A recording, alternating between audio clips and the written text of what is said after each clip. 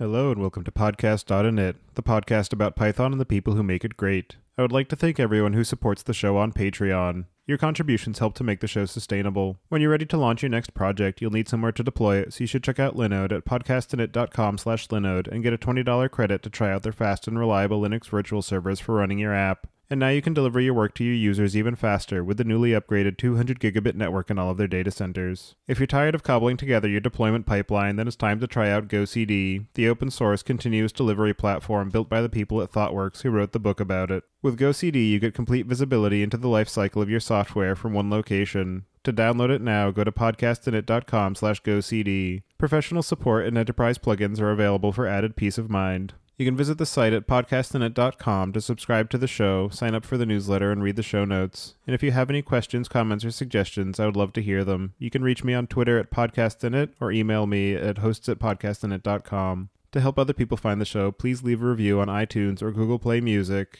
tell your friends and coworkers, and share it on social media. Your host, as usual, is Tobias Macy, and today I'm interviewing Kenneth Reitz about his career in Python. So, Kenneth, could you please introduce yourself? Hi, Tobias. My name is Kenneth Reitz. I am the Python overlord at Heroku, which is a part of Salesforce, and I'm also a director, one of 13, at the Python Software Foundation. I am known for making software that people use in the Python community, I suppose.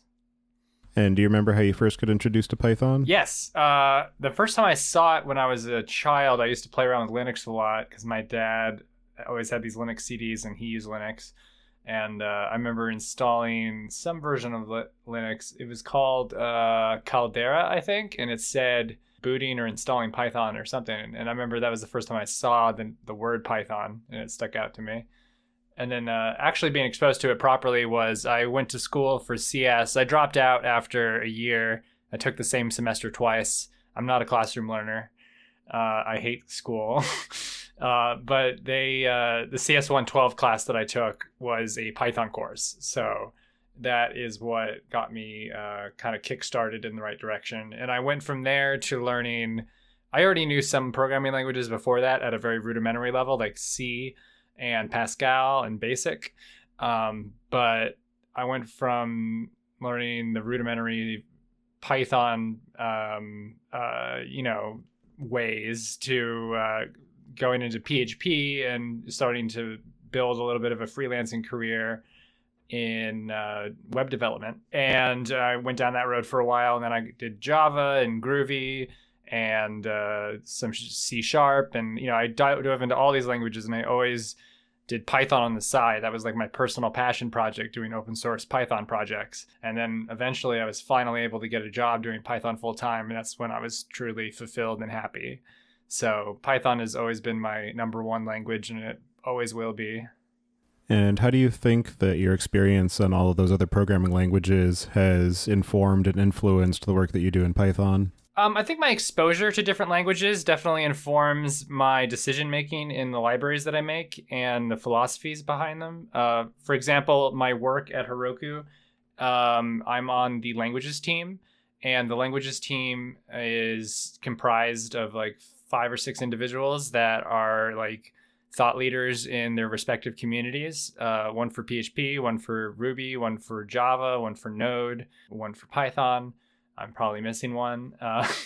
And we all get to discuss all the nuances of our languages and like the ecosystems and the packaging managers and stuff like that. So that gives me some tremendous insight into a proper way to approach certain problems, I think. And diving into all those other languages and using them in my history definitely makes me value the approach that Python takes, because I value the design of Python above all else. If you look at Ruby, you could say on paper is a very similar language to Python. At its core, it has the same basic functionality as Python, but it's expressed in an opposite manner, where it has like opposite philosophical value, and then you take that expression and you extend it out to its logical conclusion, and you end up with Ruby and Python. They're like opposites of each other, yet the same. I think that is something that's beautiful, but at the same time, I hate Ruby, and I hate it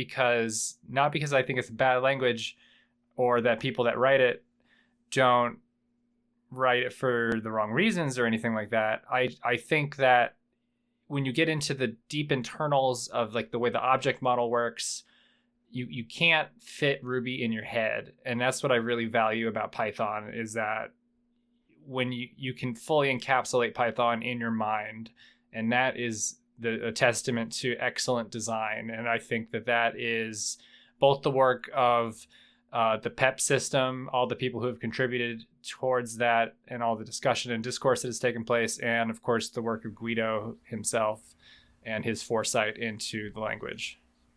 Yeah, there's definitely a very interesting dichotomy between Python and Ruby because, as you said, at the very surface level, they're similar because they're both very expressive and easy to get started with. You know, they have a one-line hello world program, but there was a great visual that I saw one time where somebody had created a graph of the object hierarchy of the Ruby core library and then the same for the Python library, and just visually seeing the two of them was very interesting because the Ruby one was this, you know, giant plate of spaghetti where everything was going everywhere, and Python was very sort of neat and hierarchical and easy to parse. Yes, exactly.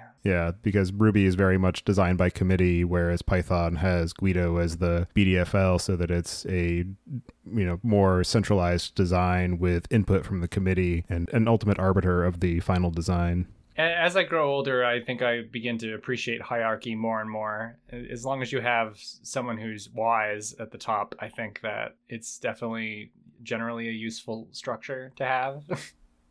Yeah, not to take the sort of metaphor too far, but it's, Python seems to have more of an oligarchy rather than a pure monarchy where Guido delegates a lot of his decision-making power to a lot of trusted individuals who have built up that trust by virtue of being part of the community and contributing to it for so long, so that he doesn't have to spend as much of his time in the day-to-day operation of making sure that Python is developing in a strong and cohesive manner, but still at a high-level understanding broadly where it's going and where it should be going. Yeah, and Matt's, who is technically a coworker of mine, who I've met once, he's very nice. And I'm under the impression, and I might be wrong in this, but I'm under the impression that basically he and his team of like 2 or 3 people basically go away in a dark corner and they just kind of, fiddle away at Ruby, and then they just unveil the next version. And that's kind of how it works. I'm not sure if that's an accurate picture, but that's my impression.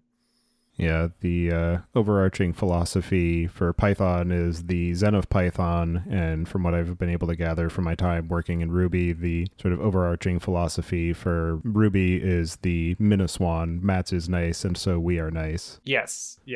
Minneswan. I haven't actually heard it spelled out before, but I definitely am familiar with that phrase.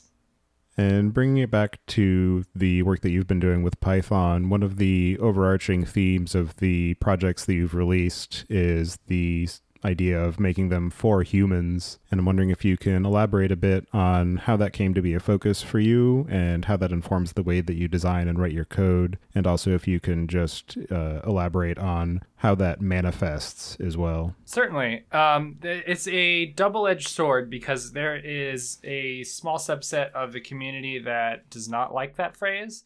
They find it to be very, what's the right word? Self-righteous, I think, where it kind of has an inherent tone of other people aren't building things for humans and I am, or the people who use the phrase that aren't me are. And that I see their point of view and I don't disagree completely, but at the same time, that's not the intention behind the phrase in any way, shape, or form. I'll tell you the story. Basically, I started building requests. I was building another library that needed to send requests, basically. So it was started off as just a little module inside of this other package I was making, and I decided to split it out and do its own thing. And much to my surprise, people actually started to pay attention to that thing, and so I started putting a lot of work into it. But the original name was not Request HTTP for Humans. The original name was Request HTTP for Python that doesn't suck, which was a testament to the design goals for the project. I basically felt like every possible HTTP option at the time sucked.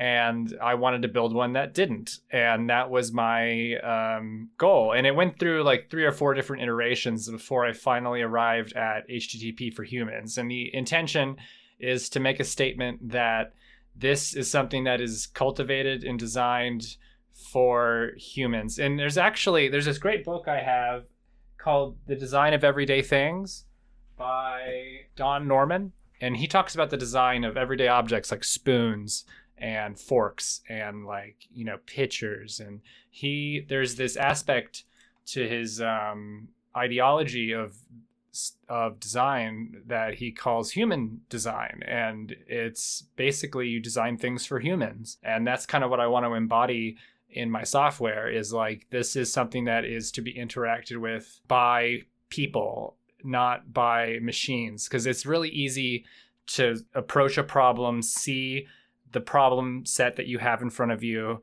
and then just kind of like cobble a solution together that is very functional and works on paper perfectly, but then is not very friendly and elegant and designed to use. And I don't actually consider myself to be a good programmer. I consider myself to be a good designer disguised as a programmer. And that is kind of the approach I take to the software that I write, is that I'm designing things. It's all about abstraction and design. And that's where the phrase came about, and that's kind of the philosophy that it embodies. And other people take it and they use it for their software. About 50% of the time they'll ask me beforehand if it's okay, and the other 50% of the time they'll just do it. And I see it spreading into other communities. Like there's Git for humans, and there's all kinds of stuff for humans that's outside of Python. And that's very validating and exciting to see that I've been able to kind of impact the world in that way, in a positive manner. But at the same time, it's very humbling too, because it's like, you know, it's not because of me, it's because of all the people that support and encourage this design, right? Like they value things that are built well. And that is the thing that I have faith in, is the people that have good taste effectively. So that's the people I'm targeting, and that's the people that I want to build things for. And I want us all to have good taste, and I want us to come together in good taste. And what are some of the projects that you're most proud of and that you think have had the biggest impact on the Python community? Requests is definitely the one that I'm most proud of and has had the biggest impact. I don't think it's possible, at least within the realms of Python, to have a bigger impact than Requests has, which is very humbling, and I'm very thankful. And it's really hard to speak on, honestly, because it's overwhelming how much attention that project has received. So I just won't speak on it at all. I'm very proud of the Hitchhiker's Guide to Python. I just wrote an outline of all the different topics I wanted to cover for a kind of tribal knowledge dictionary of Python. And I wrote the parts that were important to me, and then 100 other people contributed. And then someone approached me and said, hey, can we turn this into a book? And then she toiled away for a year and turned it into an O'Reilly book. And now it's an O'Reilly book, and it's all the proceeds go to Django Girls. And it's like this thing. And I'm really proud of that project. And it receives like 17,000 views a day, the website. So it really helps impact a lot of people's lives. And I'm able to, with both that site and the request site, which receives a similar amount of traffic, I'm able to deliver messages to the community. For example, on the homepage of both, I have like a mantra that's like, Python 3 is the new best practice. You have like 19 months left to upgrade before end of life. You know, that's like not necessary or really relevant to requests, but like it's an appropriate place to put it. So I do that. And then the last project that I think has the potential for a great impact on the community is Pipenv, which is my latest project and passion. It is a new package manager that fits a new space. It has no competition, really. The closest thing to it is pip tools, which we actually depend on. And one of the core maintainer of pip tools is also a core maintainer of Pipenv. So we're all friends and we're working together. And Pipenv seeks to utilize a new standard called pipfile to replace requirements.txt for application deployment. and basically give you a streamlined dependency workflow effectively. And it gives you a lot of other tools like flake8 checking and, dev prod separation in one file. And you just go to pipenv.org and you can learn more about it. It's really quite a nice project, and it's being officially endorsed by python.org now as the recommended tool for, instead of using pip directly, because pip is kind of a lower level tool. Pipenv is kind of like the more user-friendly thing that actually does what you want to do as opposed to what you need to do, if that makes sense. Yeah, I had come across pip tools a while ago and really liked the ability for being able to separate the high-level dependencies that you care about from the actual pinned dependencies that you need to be able to have repeatable installations. And it really echoed with my experience that I had had working in Ruby and the gem file and the gemfile.lock for being able to do that same kind of idea of, this is what I care about, these are the packages and the versions, and then actually compile that, at build time so that you make sure that what you're using in development matches what's in production, because the standard practice of just pip installing a bunch of things, then issuing pip freeze and catting that out to a file can very quickly get very messy when you're not quite sure what packages you actually installed originally, which ones came as transitive dependencies, and especially when you have churn in those packages where you say, okay, now I want to remove this package, but I don't know which other dependencies came with it, so it just really starts to clutter up your workspace. And so being able to have a very high-level and user-friendly tool to give you that capability and, as you said, separate out the production and development and test dependencies is very valuable, and I've started using it for all of my personal projects, and excellent. I'm working on starting to introduce it at work as well. Yeah, and I guess I should mention that is the main sales pitch for Pipenv, is that you only specify what you need, and then it will generate what you, all of the transitive dependencies that you have. So you can say I need Flask, and then in your lock file, it'll say that you need Flask, Jinja2, it's dangerous, and all those things with the latest versions, if you specified, latest version. So it will actually resolve your dependency graph, and pip will not do that currently. Now, the new version of pip 10, which is going to come out, I guess, in the next couple of months, will have a resolver built into it. So this is a situation that is improving.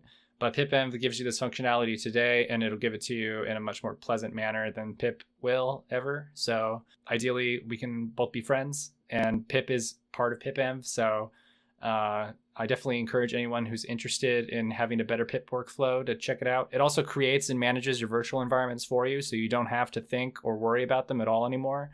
They're just kind of transparent.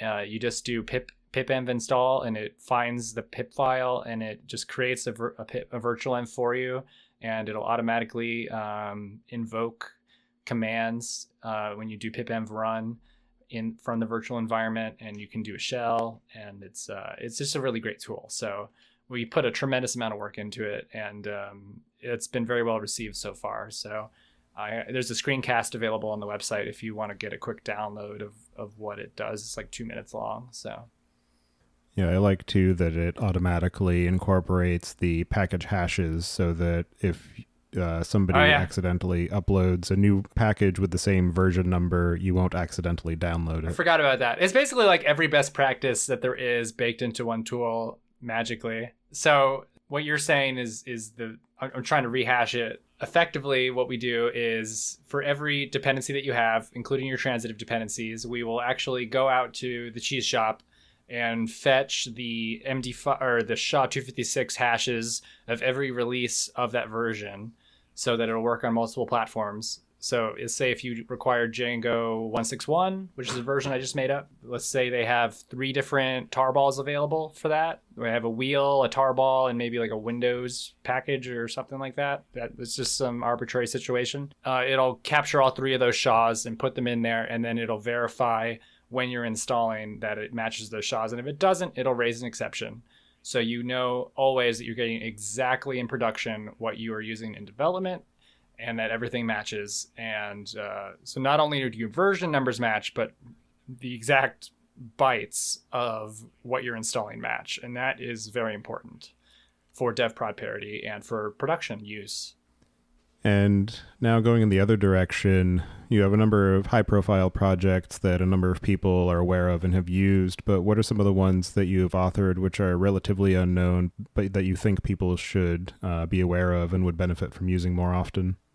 There's two projects that I think could use more attention and when I say that, what I mean is I think that they're universally useful and that more people would use them if they were aware of them. And they are Maya, which is Daytime for Humans, and Records, which is SQL for Humans.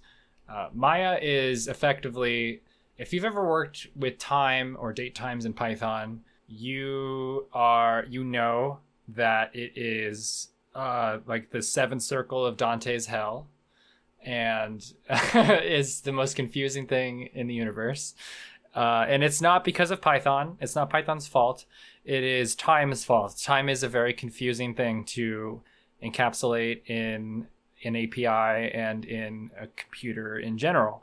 So I spent a tremendous amount of time designing an API that strives to instill best practices into the way you handle datetime objects by making them always UTC, for example. So these aren't for scientific uses. It's for humans, so it's human time. For example, you would not want to use UTC time if you were going to be doing scientific calculations because it varies second to second every year or something. It's not scientifically accurate. You would want to use some kind of ISS standard for the time. But Maya exists to make it very pleasant and easy to translate from time zone to time zone, to do different algebras, to convert from a given time to English, from English to a given time. You can give it any arbitrary string and it will attempt to read it. It'll parse it as if it was human text. So you give it human text and it will parse that, or you can give it machine text and it will parse that. So you don't have to write any parsing code whatsoever. So if you're grabbing something from a website that's publicly accessible, you can just say when, and it will automatically it'll make a datetime object appropriately. And if it's coming from a machine, you just do .parse and it will automatically parse it accurately. And it will automatically generate and receive all the official time standards synchronously. So I have to look up the names, but there's different RFCs and ISO standards for date times. And like the standard library is only capable of generating and parsing a few of those. So this one does all of them. In addition to that, at PyCon this year, we did a sprint and we added very complicated class that's very easy to use, but it's for doing extremely advanced time series algebra effectively. So you can do like bit flip operations. So imagine if you had a calendar with different time slots that are reserved, you could invert that for free in available slots. You could quantize it so that you could say if an appointment starts at like 9:14, you could automatically adjust it to 9:15. It has a lot of advanced functionality like that, but that's kind of beyond the basic usage. The basic usage alone is useful enough. So that's Maya. SQL for Humans, Records, is really cool. And basically, SQL Alchemy is a fantastic, really engineered library that is way over my head. And I have this thing in my company where we just pass around SQL queries to each other for our data warehouse to get business data. And sometimes I just want to stick that into my application. And I don't want to use PsychoPG2 to do that. I want to use SQL Alchemy. And so because I want connection pooling, I want to have a pleasant interface to the data that I'm retrieving. I want to be able to access it in a pleasant way. I want it to have a human API. And that's with SQL Alchemy directly to do all of those things. It can take 30 lines of code, but if you really do it right, it takes 130 lines of code. So that's what Records is. It's like this really tiny thing that gives you the ability to do parameterized queries in any SQL language in a standard manner. And that's all it does. And it gives you results back as an iterable that return is It's like a name tuple that's also a dictionary. So you can do columns as integers, or you can reference them by the column name or by the attribute name. So they're very flexible, and they don't take up any memory because they use slots. And it's just a great little library. So I encourage everyone to check that out. It's great if you just ever want to run SQL, basically. And it connects to anything that SQL Alchemy connects to, which is basically every database ever. So. And one of the other projects that I came across while I was preparing for the show that I think deserves an honorable mention that's not anything executable is the repository that you created. I think it's called Dreams for Python, where you encourage people to just create a pull request and just submit a README file of things that they would like to see happen in Python, aspirational ideas that are likely never actually going to be included in the runtime, but it's just interesting to see some of the stuff that people have put in there because it gives you new ideas and understanding of the different ways that people are using the language and the ways that people would like to use the language. Yeah, it's really cool to look through that repo, which I totally forgot existed until just now because like Alex Gaynor and other prolific people, for example, have contributed to it, so you can see what their values and their goals are for the community. I think that that's of value. And outside of the code that you write, what are some of your personal missions for the software industry in general and the Python community in particular? I don't know if I actually have any specific goals for the Python community other than what I'm doing currently. I'm contributing to the Python Software Foundation, and I'm excited about my work there.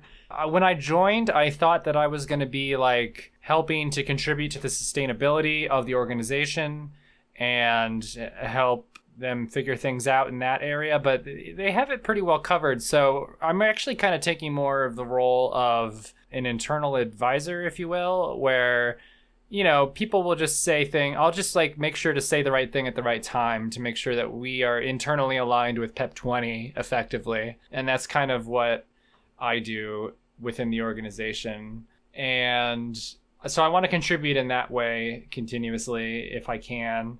And I want to keep contributing code. I want to help drive best practice adoption by like getting people to move to 3 as soon as possible, because I want to see Python be a cohesive unit and not 2 separate communities. I don't want to see a 2 community and a 3 community. I want to see Python be a community. And that was a big message that I was delivering a few years ago. And I don't think it's a necessary one anymore, which is good.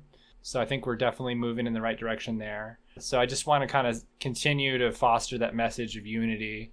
Like with type hinting coming down the pipe, I want to see us like embracing that and not bickering over like, oh, this is a bad idea and stuff like that. I want us to love the language that we are given. And that's the way I want to contribute. Yeah, it's funny thinking back about the Python 2 versus Python 3 divide, because when I first started this podcast, I think it's been over 2 years now. It's almost 3 years coming up in a few months. And a lot of the earlier interviews, one of the questions I liked to fit in was the idea of, how much effort was it to port to Python 3, or when are you going to port to Python 3, or just working in that question in some manner into the discussion, because it was a lot more pertinent at the time, whereas these days a lot of that has dropped to a much lower level of background noise because of the fact that so many people are doing Python 3 only projects or have already gone through the work of making their libraries work across Python 2 and Python 3. Yeah, nowadays it's if you start a new project, it's definitely supposed to be 3, and if you're running a 2 project, it's effectively a legacy code base, and that's fine. You don't. There's no need to update to 3 if your code base is 7 years old and it's going to be deprecated in 2 years. You know what I mean? Yeah, I think the only time it's come up recently was week or two ago. I was interviewing another project, and they were still on Python 2 and working on trying to upgrade to Python 3. So I brought that up briefly, but it was much less of a focus of the overall conversation. So it's definitely interesting to see how that dialogue has evolved over the past couple of years. At least it's not Perl 6. We're not... which they did finally ship. They did, but it ruins on the order of 10 years too late. It ruined their community, and from what I understand, and I saw a potential future for Python 3 doing that to us, and luckily it didn't. We got through it, so I'm very thankful. Because I would hate to live in a world where I'm forced to write another language for a living. That would be tragic for me. Yeah, it's Python definitely has a very sort of strong sticking power with all the people who have interacted with it. I'm learning Go right now. I haven't started yet, but I'm about to learn Go for work because if we're starting on the languages team, any new projects, they want them to be a universal language that we can all speak. And so our like Esperanto is Go apparently. So we all have to learn Go, and I'm excited to try it. But at the same time, I'm like, oh, I wish we could have done Python. But that's not fair because it's one of the languages on the team. So we have to pick something that is not represented on the team. So Go it is. And Go is used heavily in the organization. So it's just a natural fit. So we could offload it to another team if we need to, for the maintenance. And it's a good infrastructure language for our organization. I think a lot of people probably have that where, like, if you're going to move off of Python for any reason, for any project, Go is probably one of the better choices out there. Yeah, it seems like there's a big divide between Go and Rust as the language that people would want to land on if they were to leave Python. Yeah, Rust is definitely gaining traction. I think Rust has more traction in the Ruby community, and Go has more traction in the Python community, from what I can tell. Yeah, I think that has to do largely with the fact that Go, again, was very much, top-down designed and has a very small surface area, whereas it seems that Rust has a lot more of a broad API, and there were also a number of people from the Ruby community who were heavily involved in bringing it up to the 1.0 release. Yeah, and a lot of the prolific Ruby developers do Rust now. So on the topic of new language runtimes and sort of moving away from Python, what are some of the biggest gaps that you see in the overall tool chest for Python developers and the Python community as a whole? Nothing really comes to mind at the moment, except for something that's always stood out to me is the building of distributable executables. There's lots of tools out there like PyExe, CXFreeze. There's a new one called Briefcase from the Beware project. There's a plethora of these tools available, but I haven't used Briefcase personally, so I can't attest to that one. But all the other ones are very difficult to use, and they're all different, and there's no standard, and it's kludgy.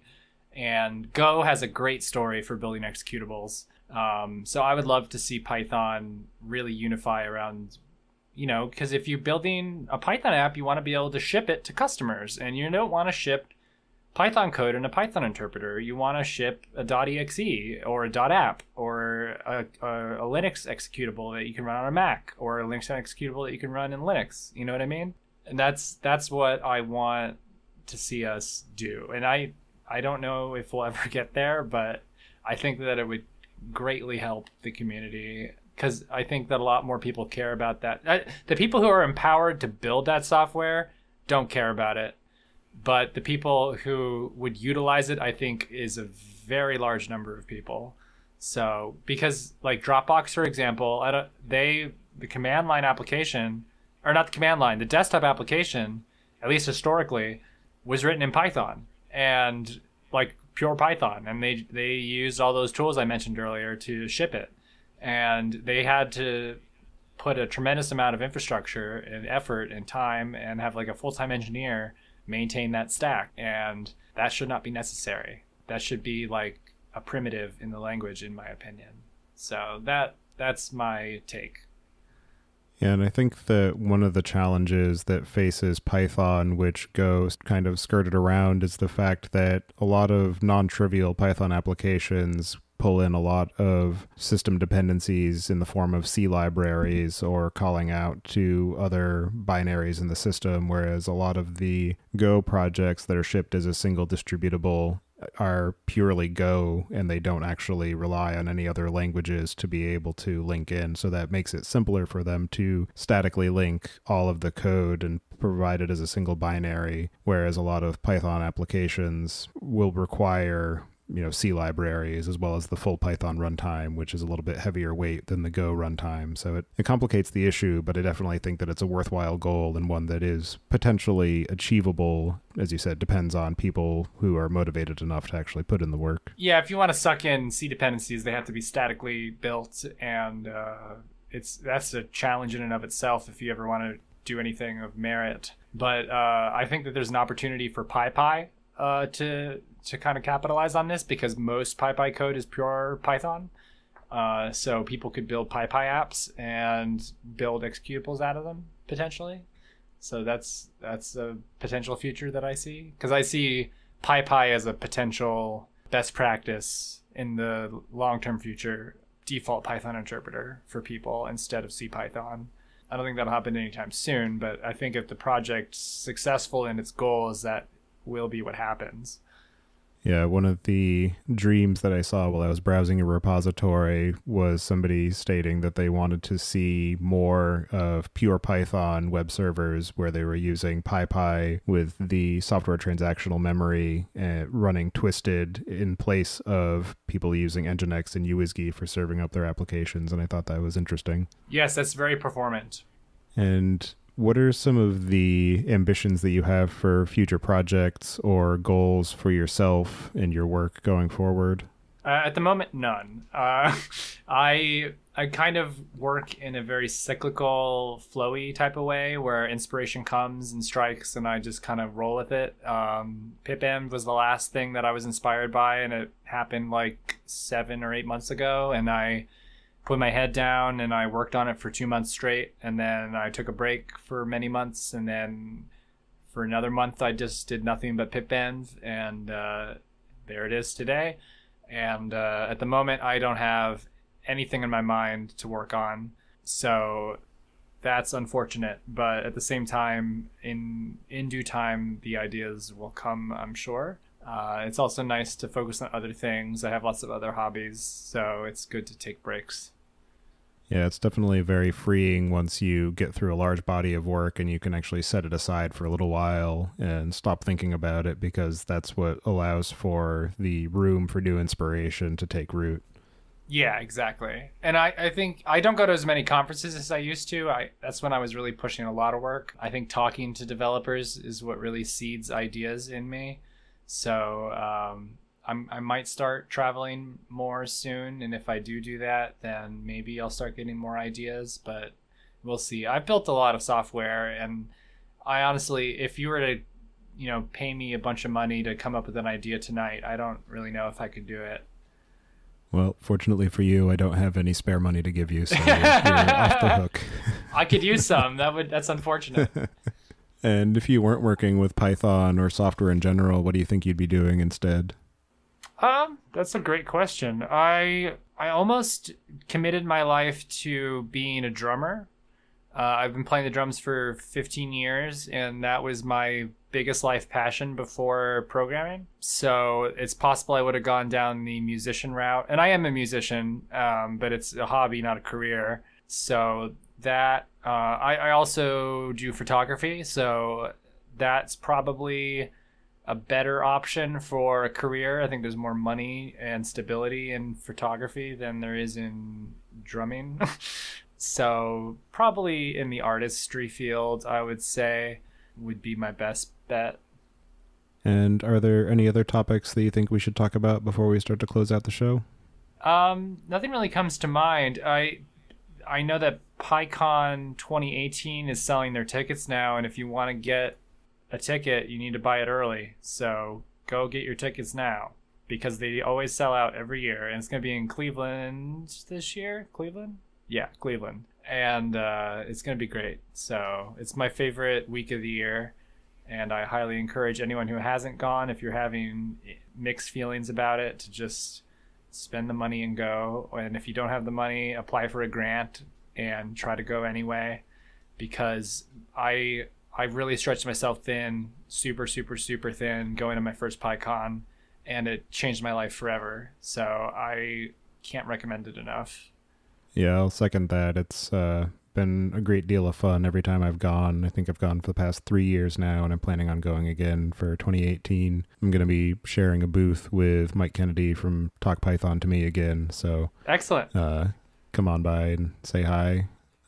So for anybody who wants to follow what you're up to and keep in touch, I'll have you add your preferred contact information to the show notes. Sounds good. And for my pick this week, I'm going to choose a book that I just borrowed from the library and started reading called Algorithms to Live By. I think it might have been mentioned by other people on the show before, but I've heard a lot of good things about it, and so far it is living up to the expectations. So I'll leave that as my pick for this week, and I'll pass it to you, Kenneth. Do you have anything you'd like to mention? Excellent. I have grand esoteric interests, and I usually would have picked something like that, but I have something very relevant to the audience that I would like to share, and it is a book called The Linux Programming Interface. It's expensive. It costs $100, but it is the most profound resource I have ever seen on Linux in my life. It explains every detail of everything that you've ever encountered in a Linux system to the C calls. And I've just glancing through it, I have learned so much about processes and time, and I had no idea the depth at which that operating system operates. So if you work with Linux on a professional level, I cannot recommend this book enough. And if you have any kind of an education expense system at your company, get them to buy it for you, because you will benefit and your company will benefit greatly from this book. Yeah, it's definitely one I'll have to take a look at, because I spend way too much of my time at the Linux command line trying to get systems to do what I tell them to. Yeah, this is great because it explains how I didn't even know that this could happen, but child processes can be abandoned. Their parents can die, but the child process can still be alive, and it describes that process and how to retrieve them and what their IDs are in that situation and all the different signals that are sent, and it's so great. It's really nice, and it has a table of all the signals that you can send to different processes. I've encountered these things in my professional work, and I know about sigterm and sigwait and all those, but I've never just seen a table of all of them. This is just a great guide. It's so good. All right. Well, I appreciate you taking the time out of your day to join me and talk about the work that you've been doing with and for the Python community. So I appreciate that, and I hope you enjoy the rest of your evening. You as well. Thank you so much for having me.